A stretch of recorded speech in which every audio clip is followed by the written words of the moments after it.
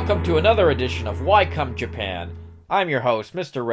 Rad Culture, here on the show where we interview creatives that live in Japan, or outside Japan for that matter, because today's guest is Mr. Ari Bach. I did this interview back in 2016 in Colorado, a little while ago. Now, Ari is a good friend of mine. He was a filmmaker in Colorado. We were good friends growing up. And he has a new movie called The Jealous Gods, which is being distributed online, so you can watch it online. I'll put all the information in the links below. And, and also, if you want to support the show for a little bit as $1 a month, there's this little button. It's called Patreon. You can push it. And if you go there, you get to see all the, who you want to see who's coming up next on the show, or if you want to see some of the questions that I asked my guests, or questions that didn't make it to the interview, you can check that all out in the Patreon. Not only that, there's also information about video essays and live streams that I'll be doing on the YouTubes. Without further ado, let's jump into the interview.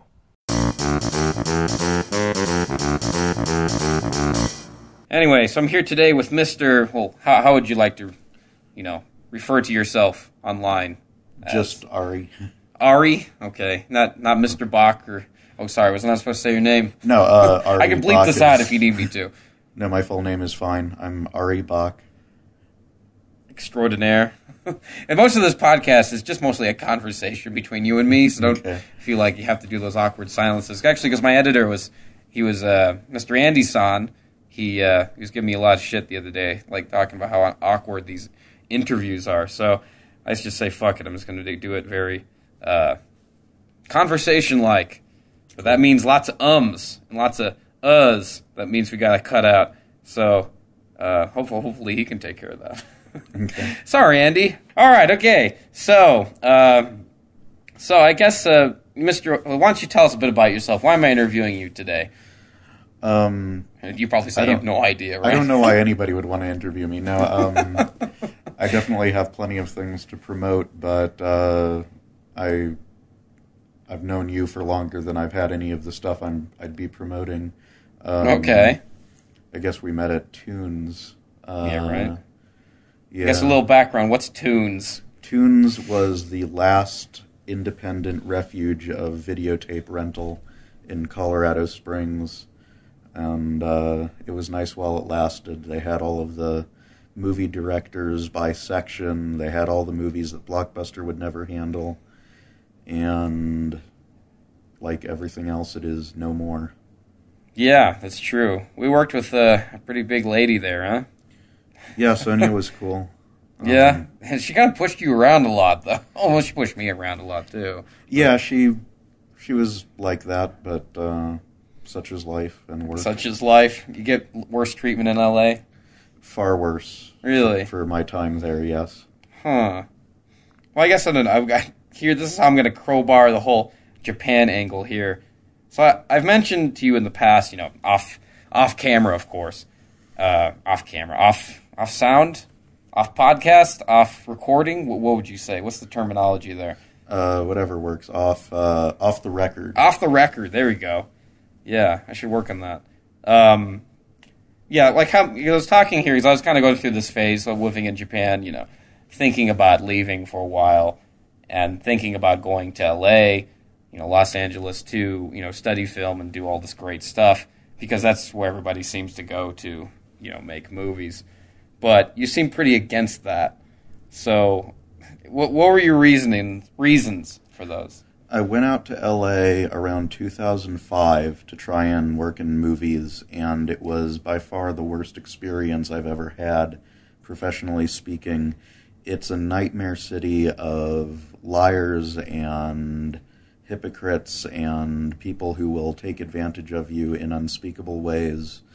And at the time I first met you, I would have done absolutely anything to avoid getting stuck back in LA. The irony is now I'm kind of admitting that I may have to go to LA myself again to try and make the movies that I want to make. So kind of going back to hell.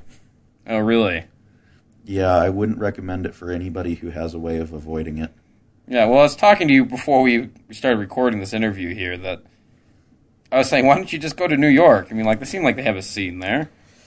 New York has a scene, but probably not enough to do what I want to do in film.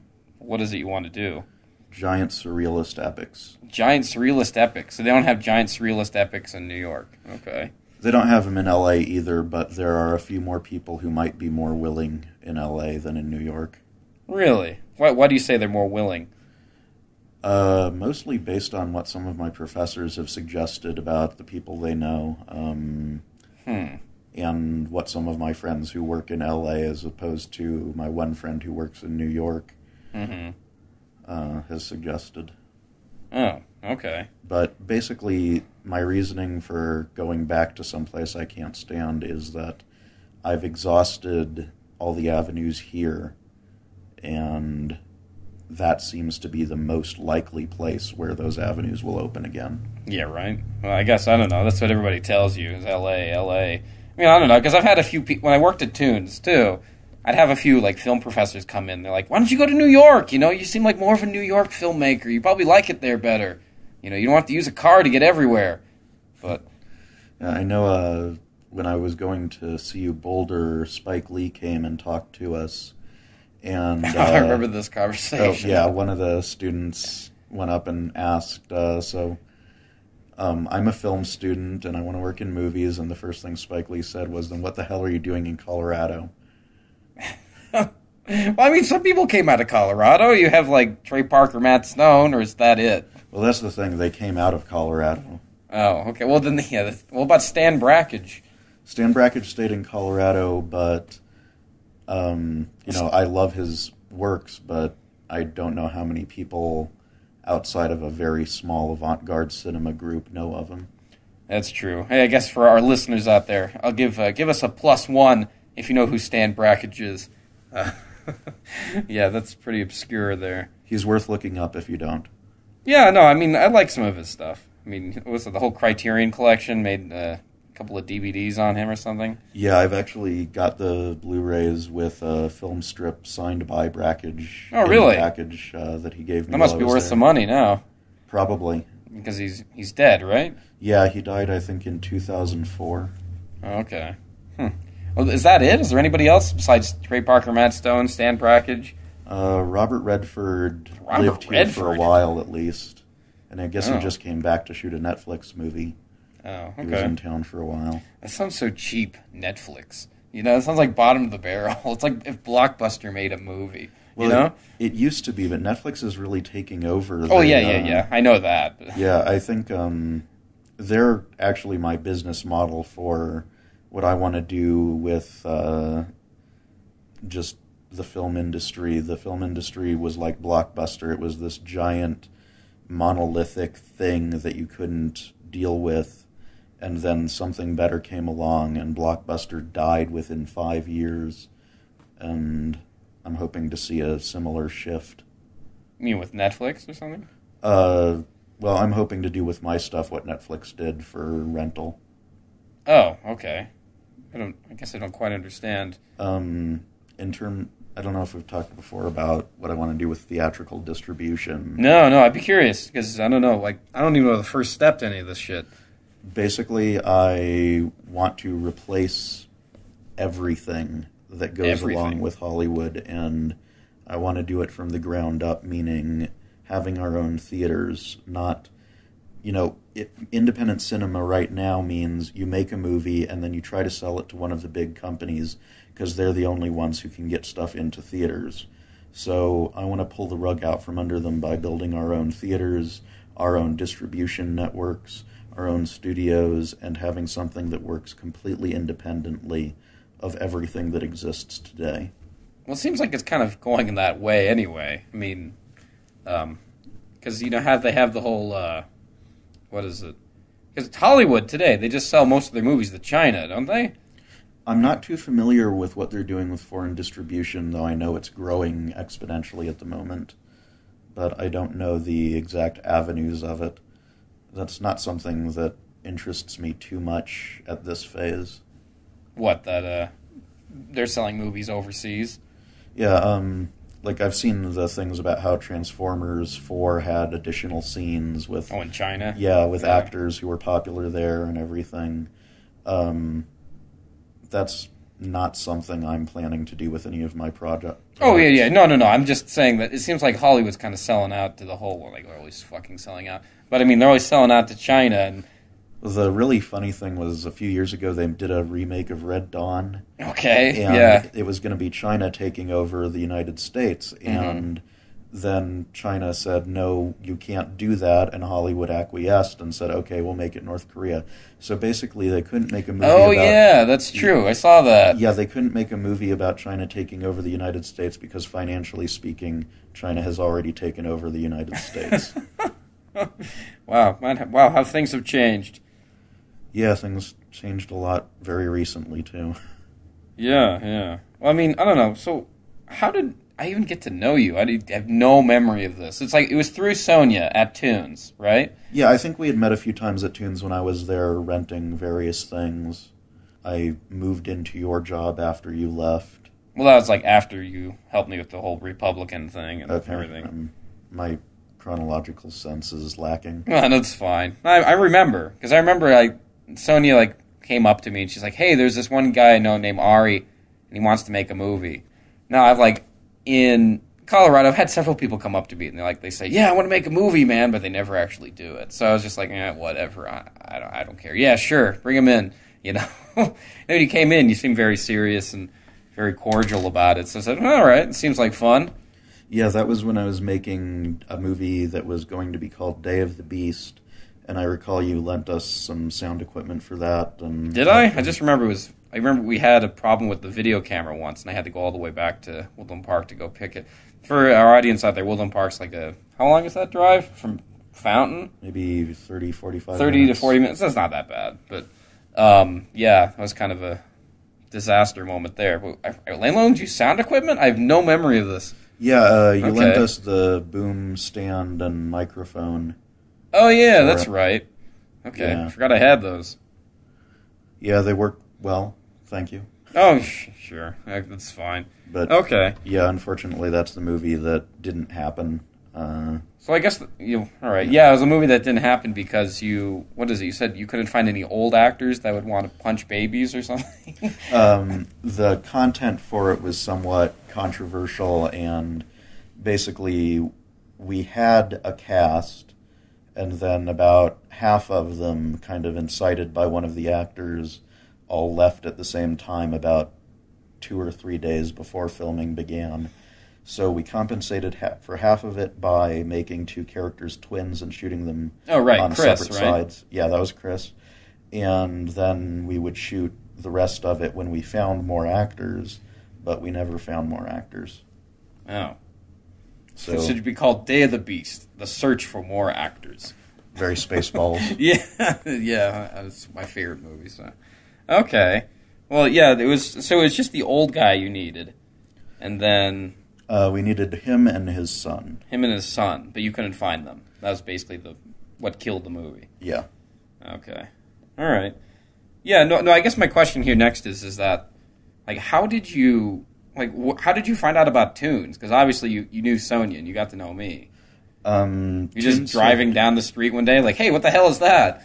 That sort of thing? No, Tunes is, I think, older than I was. It had always been there on Nevada, and I think the first time I ever went in there was in high school. Some of my friends in the sci-fi club went over there to rent a movie they couldn't find anywhere else. Oh. And I saw it, and it was just like this incredible dark cave movie heaven that had all of these things that I'd never even heard of. Right. That's true. Was Sonia still working there at that point, or was there somebody else there? Sonia hadn't started there at that point. She was working at another video rental place called Skyway Video, which is... Oh, that's right. She did work at Skyway. We'd have these long conversations about that. Did she ever tell you about how she used to carry porn in the Skyway Video, and people used to act really funny about the way they'd ask for porn? No, I knew they had a section I wasn't allowed to go in as a kid. I never saw what it was. Skyway Video? Yeah. What did she tell me these stories about how Like, they'd go in them, and they'd have cameras in there, because they don't want people stealing the tapes. Yeah. Right? Or, I guess it wasn't the tapes, it was just the boxes.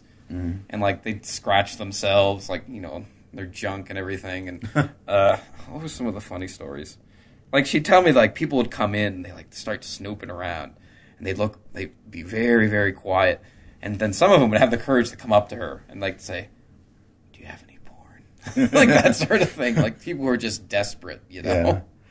I mean, a lot of the way these customers act, it doesn't work on an audio show, so I can't really demonstrate the funny mannerisms some of these guys did. Okay, so you found Tunes just it was in the word of mouth, so to say. It was okay. Just one of those main things downtown that everyone went to. Okay.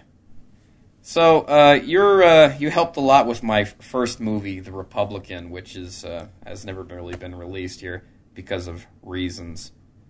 If you want me to go into them, I can. But I was thinking about uploading it just to YouTube now. But I was thinking maybe I should do something where I promote it somewhere, or get people excited about seeing it. I don't know. You still want to see it? Yeah, I'd like to see the finished cut. Okay. What would you do with it? Is my question. Since you seem to have more of these. You've been to L.A., you know more about movie people and that sort of thing.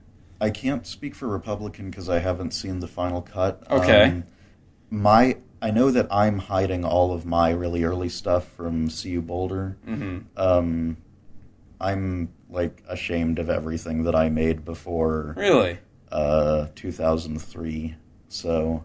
Well, you have that one movie that's on your IMDb page, .5, is that what it's called? Yeah, that's what happened in 2003. Okay, but you're proud of that one, right? Yeah, that's the first thing I'm willing to show anybody. Oh, okay. And then Jealous Gods is now the second. The second one? Yeah. Okay. Now, how long is the Jealous Gods? Right now, it's an hour 49. We're hoping to cut it down to an hour 39 by the end. For the YouTube kids, right? Yep. Yeah. No, what is it? Ari was nice enough to show me some of the footage from the beginning of it. Yeah, it was interesting. I mean, I like the way it was shot. I mean, you got rid of a lot of the sound problems that were happening in the trailer, and I was a little worried about that. Me I'm too. Like, sometimes terrible sound, particularly people on this podcast have mentioned, that it really ruins stuff sometimes. Yeah, it definitely takes the movie down a notch. We had the best sound that we could afford on our budget, and we threw more money into it in post-production, and somebody is taking yet another shot at it now during the final edit, but nobody's going to compliment the sound quality on it. Right, okay. Well, I mean, what is it? A lot of your movies, particularly like Day of the Beast, because I read your screenplay and that sort of thing, and the Jealous God screenplay, you sent it to me. What was it about that? Oh, you often like to have like a lot of talking in your movies. Do you like plays, that sort of thing, or? No, the reason that the two that you've seen have a lot of talking is because they're the movies that I planned for very low budgets. Oh, okay. So basically the movies that I'm making now are the talkative ones where that's all you have to shoot. They're one-room dramas like Day of the Beast, or five-room dramas like Jealous Gods. But they're the movies where people talk about everything. The movies like the adaptation of Valhalla and one called Fall of the Rebel Angels that I have planned for the distant future. Fall of the Rebel Angels. Okay. Yeah, that one is a giant surrealist opera version of Paradise Lost with angels and demons and everything, and the battle in heaven, done in kind of an H.R. Giger surrealist Salvador Dali way. All of the language in it is gibberish, basically. That's all sung. So hopefully I'll be going from very talkative movies in the beginning to movies in the end that are much more universal, that don't even have dialogue in them. Okay. Have you ever seen, or not seen, you don't see I guess you do see a book, technically. But did you ever read? That's what you do with a book. You could see it. But, I love getting into this terminology. But did you ever read? I gotta self-correct myself here. Did you ever read the book Cat's Cradle by Kurt Vonnegut? A very, very long time ago. I don't remember much of it. Did you enjoy it or not really? I remember liking everything I read by Vonnegut. Okay. But if you asked me to name a single character right now, I don't think I could anymore. Okay, because like a lot of I was checking out your book because by the way, for our audience out there, Ari is also a pretty big author. I'd say that what he's known best for is his writing. Or at least you go on Google, type in Ari Bach, and he's got tons of stuff on his books. But anyway, so my question here is that Kurt Vonnegut, he often makes a lot of. He made that book Cat's Cradle, and they use a lot of terminology. Like your book seems to have like its own sort of language. It's gibberish, that sort of thing. Like, because the religion in the book's called Baconanism, if you remember. Vaguely. Vaguely. Yeah, anyway, it reminds me totally of that. But he does it more in a kind of a satirical, kind of comedic. Well, I think yours is more serious. I hope not. Mine's all right, good. Pretty funny. Okay, all right. Maybe it's just me. Maybe I take things too seriously. The entire fact blog actually started out of reject jokes from the Valhalla books. Oh. And from a webcomic I did called The Snail Factory. Right. Well, I remember we've had conversations before where you told me that some of the ideas for your movies came from like ideas from like Simpsons episodes or something like that, or Family Guy episodes. There's one movie project I want to do about a school that's based very loosely on a Treehouse of Horror episode. Just the concept from it got adapted and changed. So it's more of a serious movie, but the horror concept behind it was from Simpsons. Okay. Well, sometimes I'm inspired by those as well. Like, what was that movie that came out? Chappie. Did you see Chappie?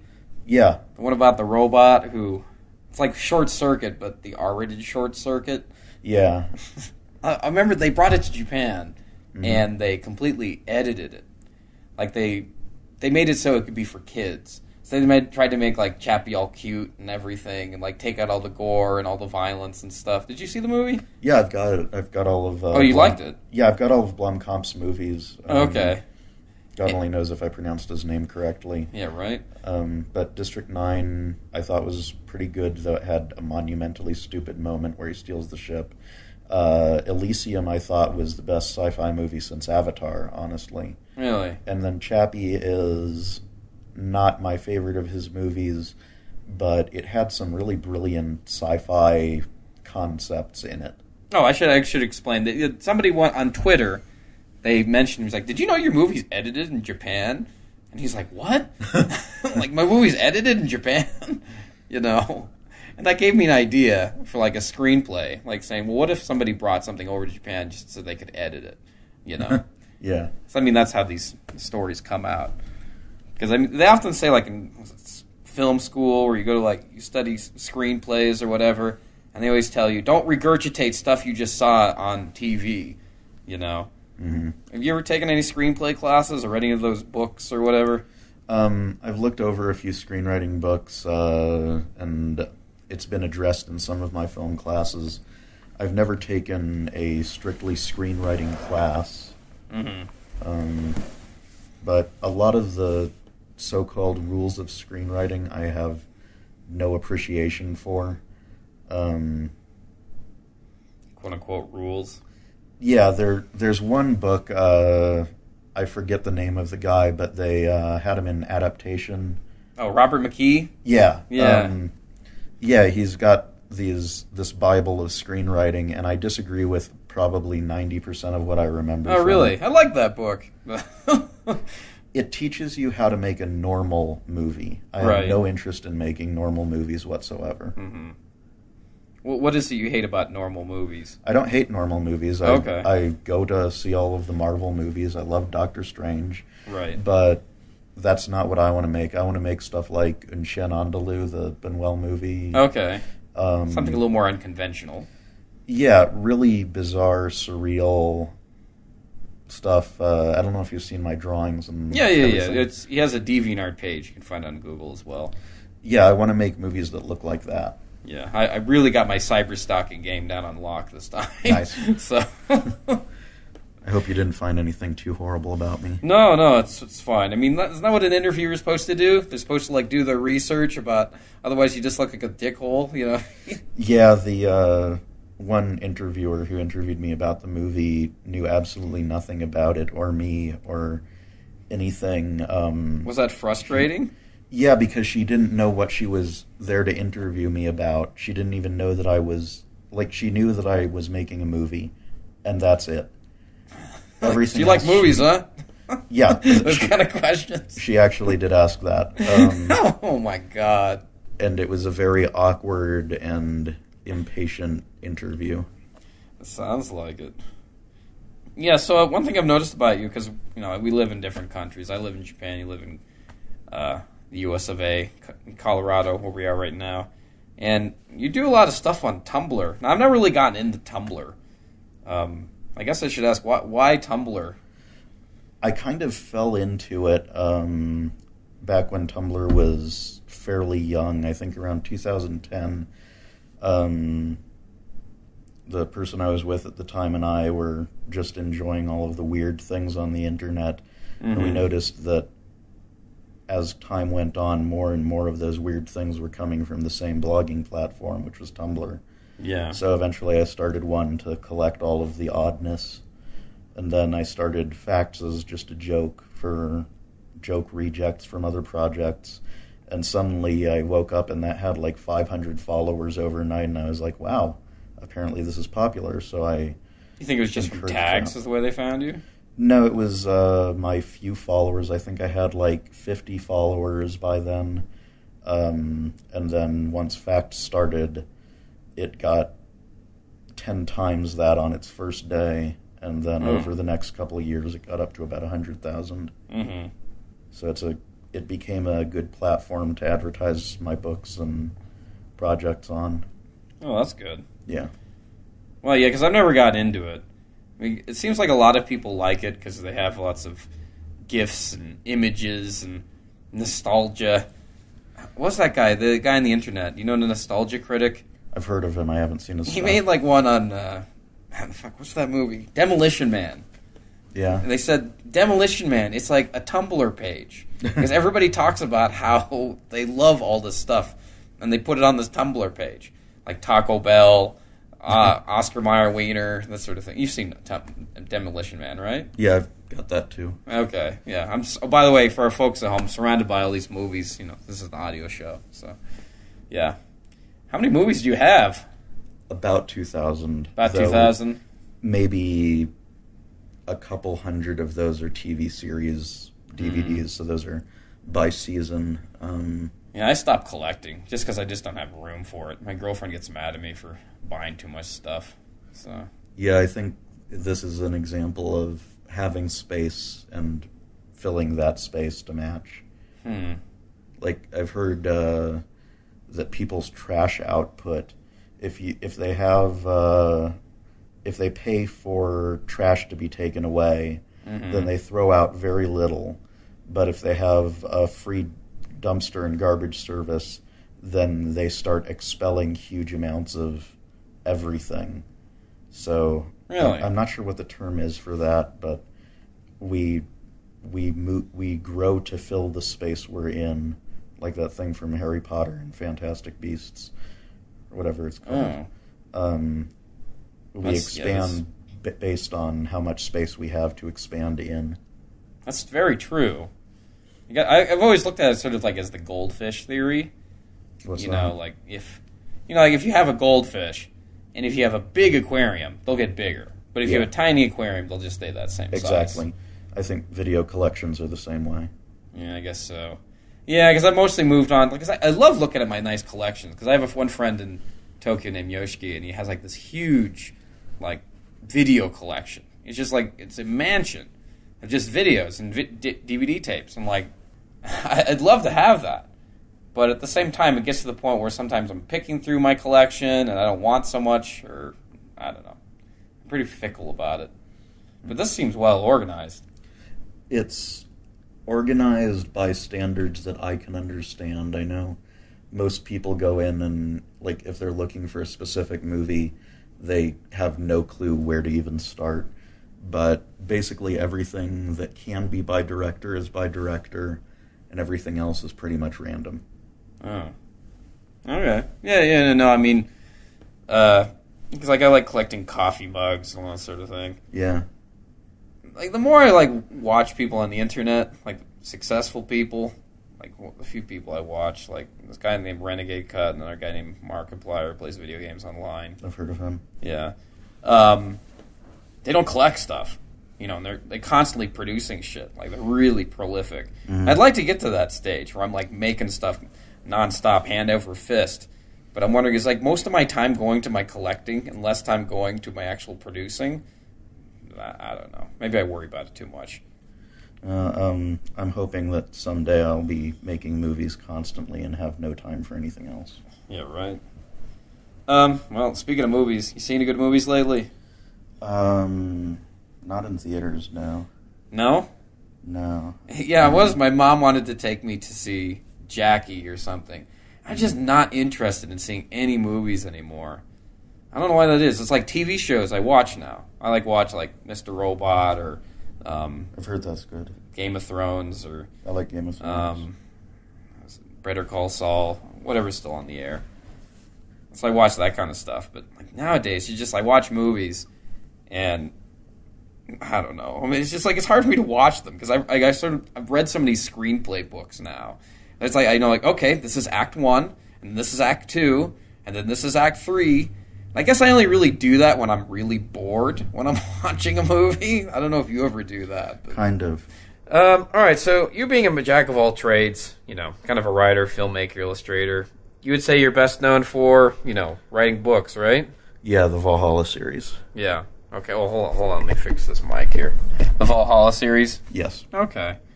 I mean, I look on Amazon, and, you have all rave reviews. I don't see, one negative one. It's got some negative ones, especially the sequels where things get a bit more bizarre, but I'm really happy with how people have received it so far. Okay. How did you get on IMDb? Point 5, my first short film was actually theatrically released. Mm-hmm. And IMDb puts up anything that's theatrical. Okay. So, Jealous Gods is going to be theatrical as well? Yes. We're going to be applying to all the major film festivals. Okay.